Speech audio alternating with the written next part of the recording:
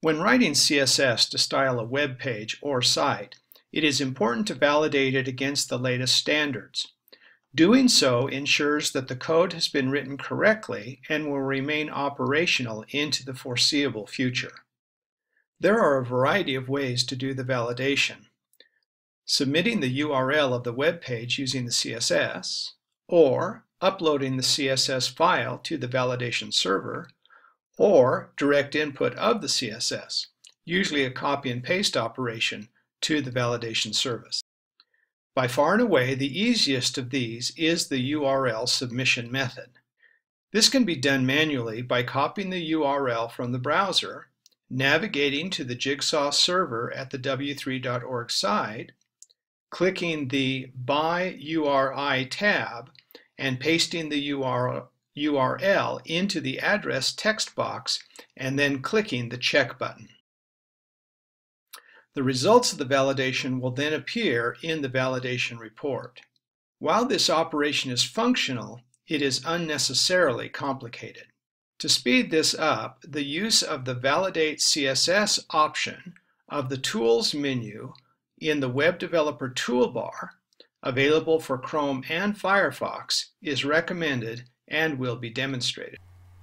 First, let's install the Web Developer toolbar into Chrome. The tool is installed using the Chrome Extension Manager, which can be accessed using the Customize Chrome icon, then choosing More Tools, then Extensions. Scroll to the bottom and click the link Get More Extensions. Then search for Web Developer. Find and click the Install button.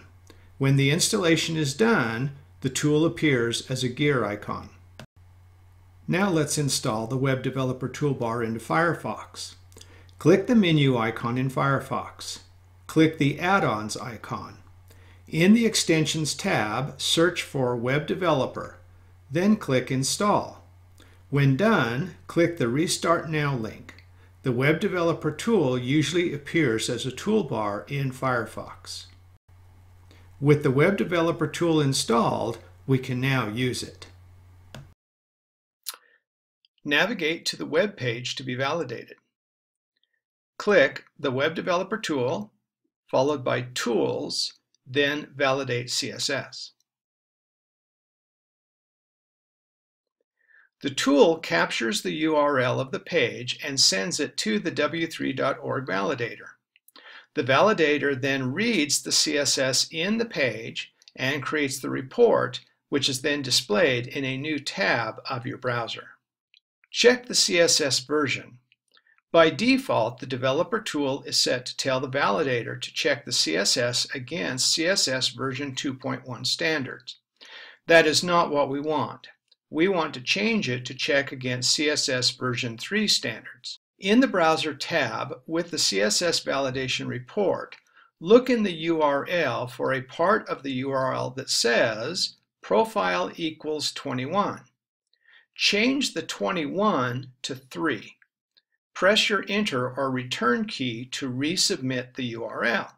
The page should refresh, showing the results of the validation, but this time using CSS3 as the standard.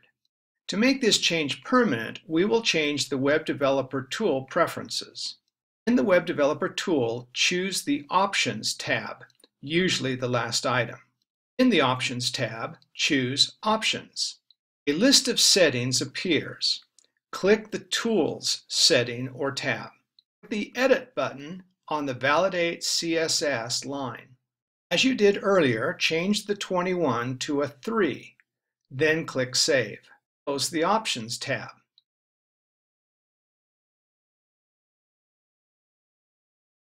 In the browser, navigate to another page and repeat the process to validate the CSS using Web Developer, then Tools, then Validate CSS. This time, the validation report should return the results having checked against CSS3 standards and not require you to alter anything in the URL. Review the report.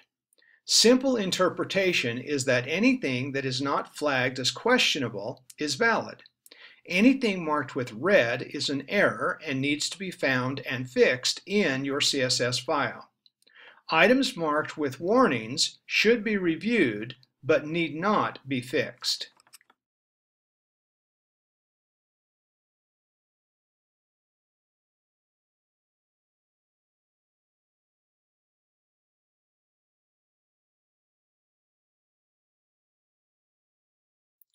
When a file is completely valid, the report will show a message indicating that no errors were found and will be highlighted in green.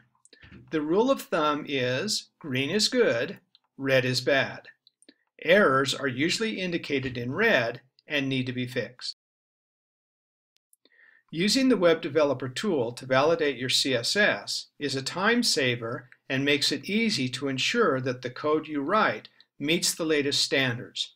Check your code often to catch errors early.